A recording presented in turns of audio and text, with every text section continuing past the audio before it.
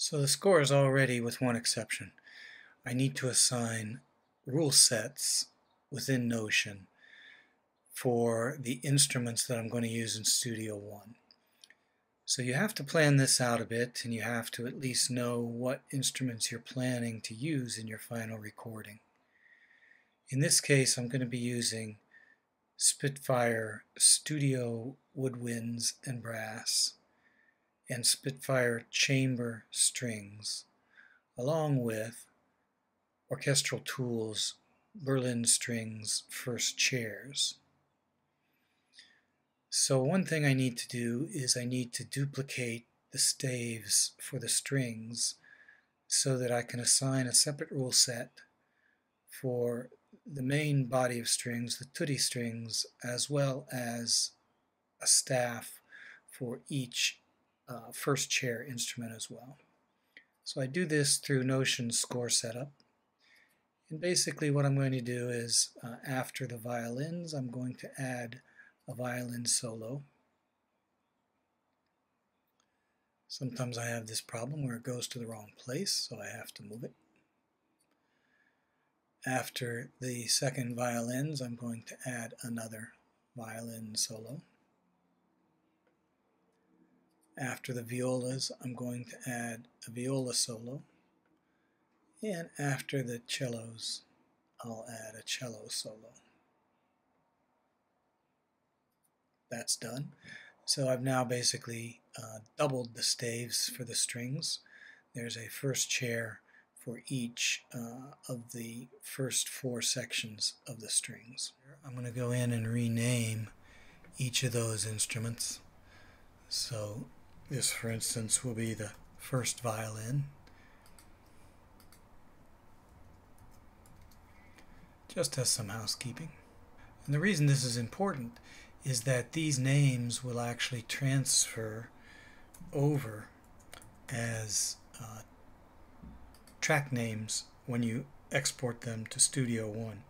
So this may seem a little grandmotherly or a little finicky, but it really does help me in keeping track of what is doing what, especially with with a score of any significant size. So there, that's done. Sorry you had to watch that housekeeping, but now I have violins, first violin, violins, second violin, violas, first viola, cellos, first cello, and double basses.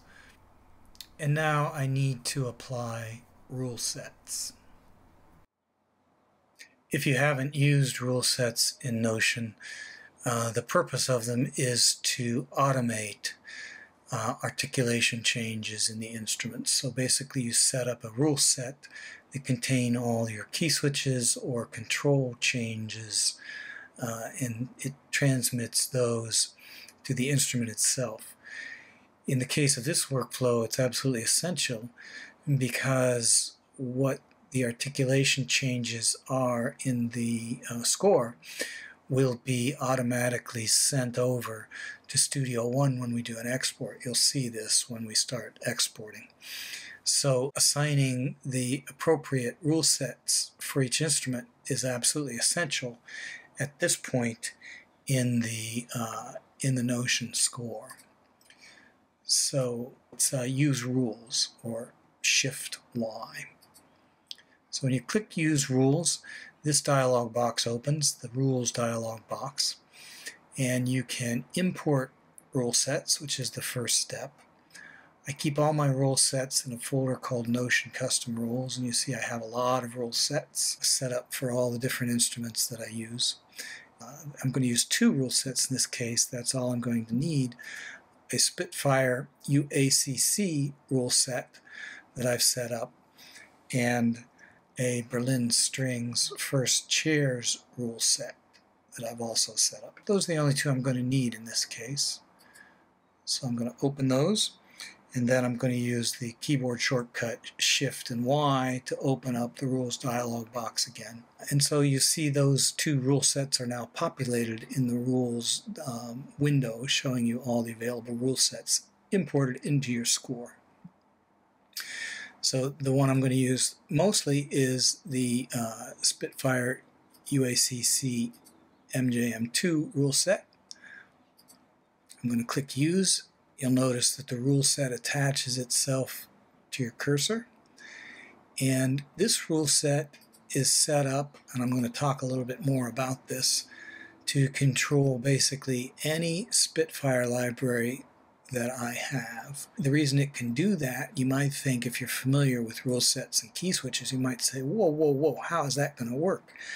Because, as you may know, every instrument has a different range, and key switches typically have to be transposed for different instruments. But let's take a look at one of these, and I'll show you how this works. It's really a very remarkable system. I'm going to edit this rule set so you can see how the rule set is set up.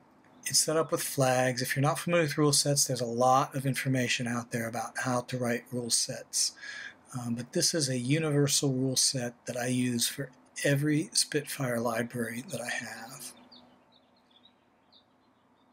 And once I get through all the flags, you'll see the actual rules themselves. The flags simply call a rule, and the rules are like this. So for a legato articulation for any instrument, if Notion sees a flag slur, which is triggered by a slur found in the score, it will send a CC message, not a key switch, not note information, but a CC message, a MIDI change control message. That's what CC stands for, control change message. And it will send it on channel 32, and it will send message 20. And that is a universal message to set any Spitfire instrument to legato mode. So that's how these work. It's a pretty remarkable system that Spitfire has developed. They've actually made it open to any developer.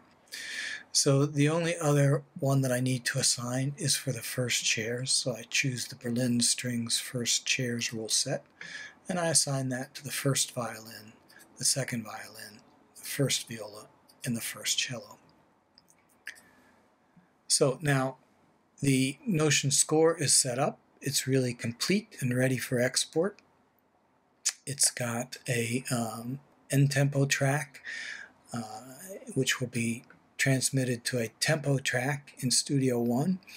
It's got all the note data it needs, and it's got rule sets. It doesn't have all the note data it needs. I stand corrected, because I have to copy the information from the tutti sections of strings to each first chair. I do that by selecting, using Command-Shift-A, I select all the notes on the staff, copy that, and using a simple copy-paste tool, I paste it into the first chair. So I'm going to do that for all of those staves. You'll notice that use of the keyboard commands makes this work really quick and easy. But you also may notice, if you're very observant, that the I'll blow it up for you here. It's when I copied the staff information, it also copied the rule set. So the rule sets are wrong for the first chairs. I have to go back, select Berlin Strings first chairs again, and change those out. It's a very simple operation.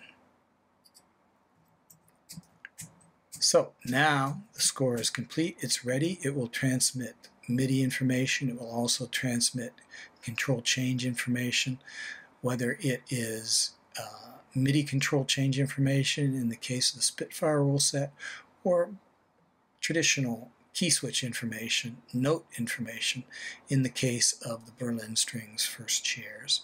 They don't use that UACC convention. I wish they did, but it hasn't been adopted widely by the industry.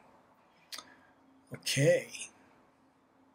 Next we'll look at actually the command to transmit information from Notion to Studio